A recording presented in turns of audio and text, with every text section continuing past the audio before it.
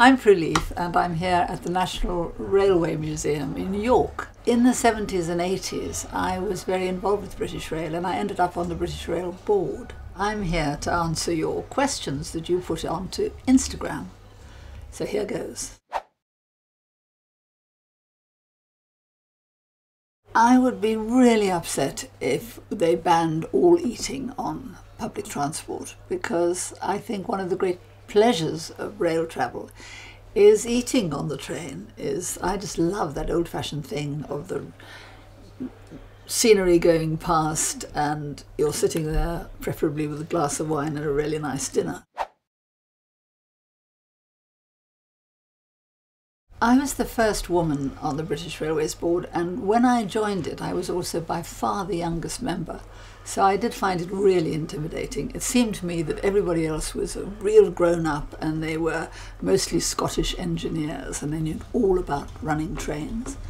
So I did feel a bit that I had to prove myself, not just because I was a woman but because I was young, because why on earth was I there? But my sort of trump card was that I really felt I represented the passenger, and I could go on about the passenger, or the customer as they're now called, which tended not to be talked about much on the British Rail Board when I first joined it. Do you know, the biggest challenge that I've ever faced in my career was absolutely nothing to do with trains. It was getting the fourth plinth in Trafalgar Square with a statue on it.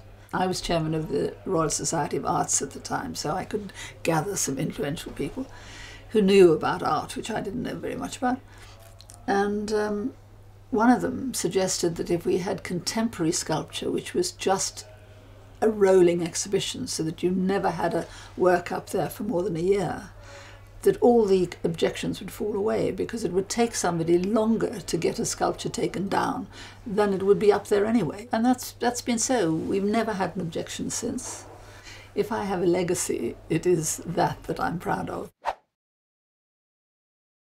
When I was on the board of Travellers' Fare, worrying about the sandwiches, one of the complaints that we would get was all about how there was the customer said, why can't we have the bacon butty that you get on the Taunton line, which is absolutely delicious, but we can't get it on the Hereford line, or we can't get it anywhere else. Why can't we have that sandwich? I thought, that's very interesting. We don't do a bacon butty. It's not part of the British Rail thing. And then, of course, we investigated and found the stewards had a little private enterprise going. I mean, they were bringing in bread and bacon and making really good bacon butties hot and flogging them to all the passengers on the train, who were delighted and had no idea that this was just a bit of fiddling, really. Sadly, we put a stop to it. It's a pity, because they were good bacon sandwiches.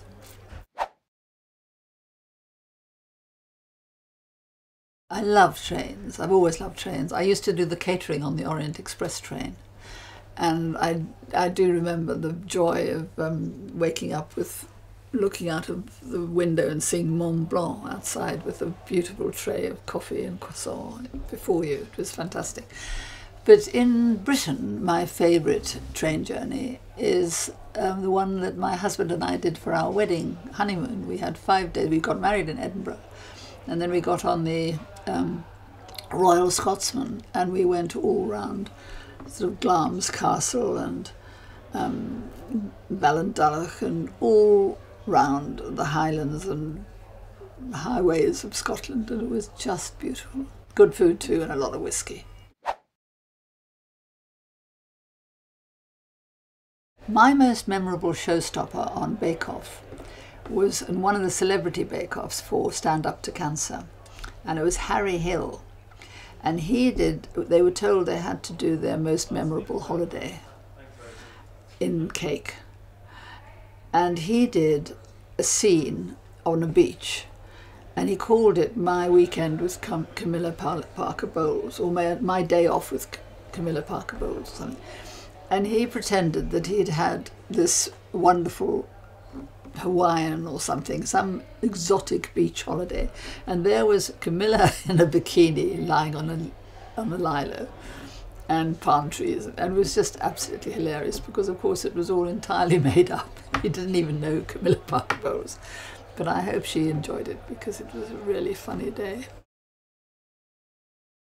Well, thank you very much for all your Instagram questions. I hope I've answered them satisfactorily. And go and take a train ride. It's worth it.